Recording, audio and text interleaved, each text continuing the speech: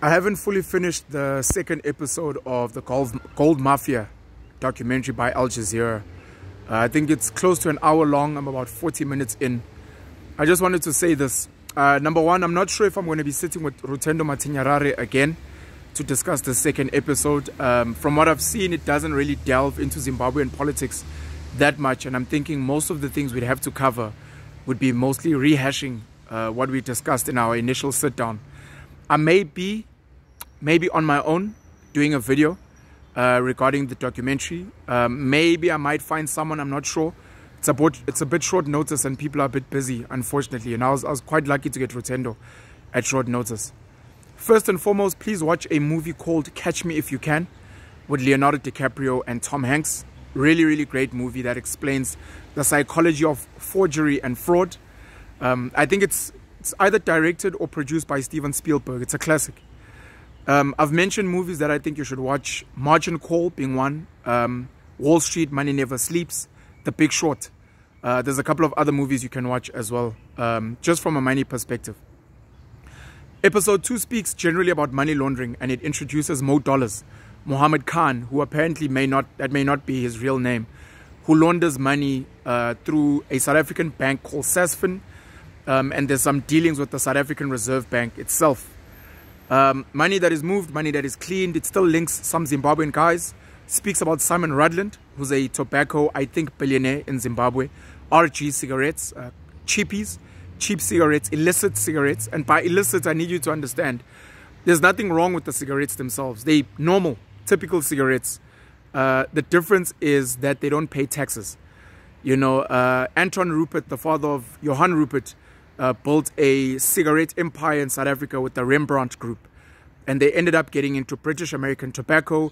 And they went and they created the regulations. I can only believe that they funded politicians and other big people to ensure that other players don't come in.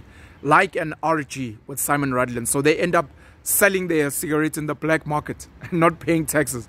The taxes of cigarettes, I think, I could be mistaken, but they could be 50 to 100%. Number one. The concept of money laundering very easily is moving money that is from illegal proceeds, cleaning it in more decent businesses so that on the other side of the transaction it looks like the money came from a good source. I'll make an example. If I have a game reserve and I have wildlife, or I have something like Ankole cattle, which are a rare breed, someone can bring me cash, which I might store in couches, and once that cattle has been bought, once that game has been bought, on the other side of the transaction, when that money moves into other businesses, it is seen as clean money.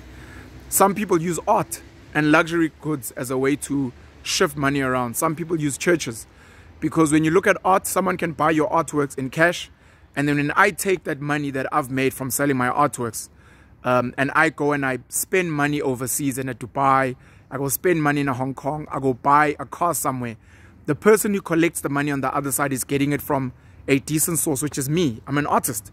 You know, and then where they take that money does not matter anymore, because the source is from me selling art. Some people do art, some people do luxury goods, your Louis Vuittons, your Gucci's and the like. Some people, like I said, do wild game, like your president, Cyril Ramaphosa.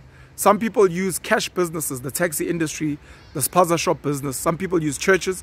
In churches, you can donate money if I'm a pastor to me. What I do with that money doesn't matter, because the people that receive that money know that it comes from a church, so it looks clean. I can be a motivational speaker going around the world. I can be a musician, an artist, where people are booking me for private events. I'm getting paid in cash.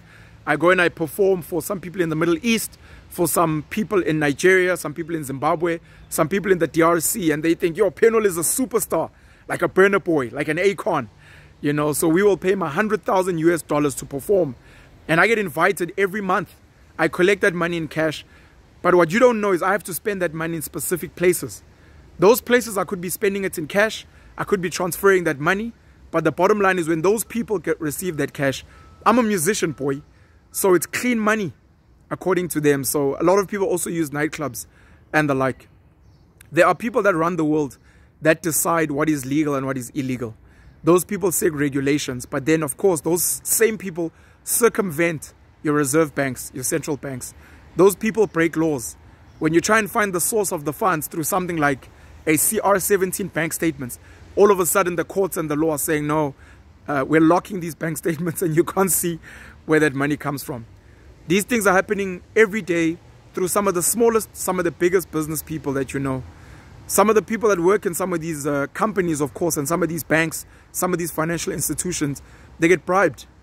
You know, and a bribe is something very simple. A bribe is if you've got children at a school and you go and you buy chocolates for the school teacher, or you clean the teacher's car for free, or you give the teacher a voucher for a holiday in Durban. That teacher is now under pressure to give your child good marks. It's a bribe. Now the bribes scale to a point where you go to a certain company, you pay people 100,000 Rand and they give you favor in that company. Some of the ways to circumvent bribes is to make sure that the people on the other side are put on your board of directors. I've said before that Cyril Ramaphosa, above board, was working with Glencore and Shanduga to supply coal to Eskom. He was getting paid directors or chairman's fees, which is above board and it's not called a bribe. But the substance of that transaction is that he received money to make sure that he favors Glencore when it comes to some of the Eskom dealings as well. Looking forward to maybe sharing some other thoughts. I'm going to maybe go through the episode again, write some notes, and maybe read those notes to you around the second episode of the Gold Mafia documentary by Al Jazeera. Not as heavy hitting as the first documentary that was focusing on Zimbabwe, Emerson Mnangagwa, Kamlesh Patni, Ewan Macmillan, Emerson Mnangagwa, I think I've already said, etc. Hubert Angel. You know, but it's still a worthy conversation, still a worthy watch. Please watch it. I look forward to hearing some of your thoughts. I'm looking forward in this video in seeing some of your questions for me. What you maybe would like to know about money laundering, about how money gets cleaned, about SASFIN, about some of our banks. We've had banks that have been colluding in Forex in this country who got away with a slap on the wrist. I'd like to hear some of your thoughts. Penuel the Black Pen. Cheers.